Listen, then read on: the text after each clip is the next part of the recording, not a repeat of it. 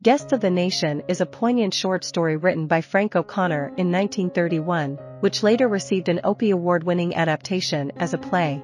Set during the War for Irish Independence, it explores the ironic camaraderie that develops between two English hostages and their Irish captors amidst the backdrop of a forceful and brutal conflict. The narrative revolves around Hawkins and Belcher, the English hostages who have been held captive on a rural farm for a significant period of time. Surprisingly, despite their captive status, they establish a rapport with their Irish captors. They engage in friendly card games together.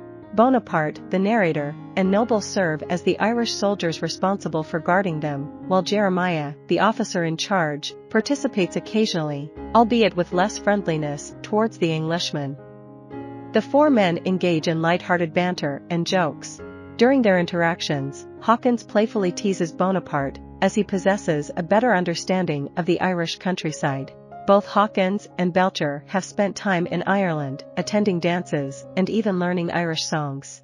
Due to the Englishmen's previous well-behaved behavior, Bonaparte and Noble grant them considerable freedom, confident that they won't attempt to escape, despite their distinguishable accents and different attire. Belcher develops a friendship with an older woman whose house serves as the soldiers' residence. Although they are technically prisoners, Belcher assists her in cutting wood, creating an affectionate bond between them. Bonaparte observes that despite Belcher's stature, he speaks sparingly yet exhibits exceptional skill in card games. Bonaparte speculates that Belcher's proficiency in cards stems from his reserved nature, while Hawkins and Noble often engage in arguments and distractions. Hawkins, in particular, is quick to engage in debates about religion and capitalism, arguing against them with Noble and the older woman. One fateful night, Hawkins and Noble engage in a heated argument about capitalism and religion, with Hawkins opposing them and Noble supporting these concepts. Growing bored with the conversation, Bonaparte notices Jeremiah leaving and decides to follow suit. During their walk, Jeremiah abruptly stops and reminds Bonaparte of his duty to watch over the prisoners. Bonaparte dismisses his concerns, questioning why Hawkins and Belcher are even considered prisoners. Jeremiah then reveals a distressing truth: Irish prisoners are being held captive by the enemy, and the English threaten to execute them. In retaliation, the Irish planned to execute Hawkins and Belcher. Bonaparte is stunned by this revelation, expressing his discomfort with the idea of taking their lives. Jeremiah, however, assures him that their fate is sealed and their execution will take place within the next few days. Depressed by this knowledge, Bonaparte returns to the cottage. Inside, Hawkins and Noble continue their good-natured debate about religion. As Bonaparte locks up Hawkins and Belcher for the night, he shares the grave news with Noble. Both soldiers feel uneasy but ultimately decide not to disclose the impending execution to the Englishmen, considering the possibility that it may not occur after all. Bonaparte wonders about the consequences he might face if he attempts to prevent the execution. The following day, a somber atmosphere permeates the cottage. Belcher remains oblivious, while Hawkins futilely attempts to engage Noble in conversation. In the evening, after tea, the men gather to play cards, and Bonaparte, slightly relieved, entertains the thought that the execution might be avoided. However, Jeremiah arrives and informs Bonaparte and Noble that the time has come. 4 Irish soldiers, including a 16-year-old, have been killed. Bonaparte reluctantly understands the necessity, but Noble's discomfort is evident. Consequently, Jeremiah sends Noble to discreetly dig graves. Jeremiah instructs Bonaparte to inform the Englishmen that they are being transferred once again. They do as instructed, unsettling Belcher.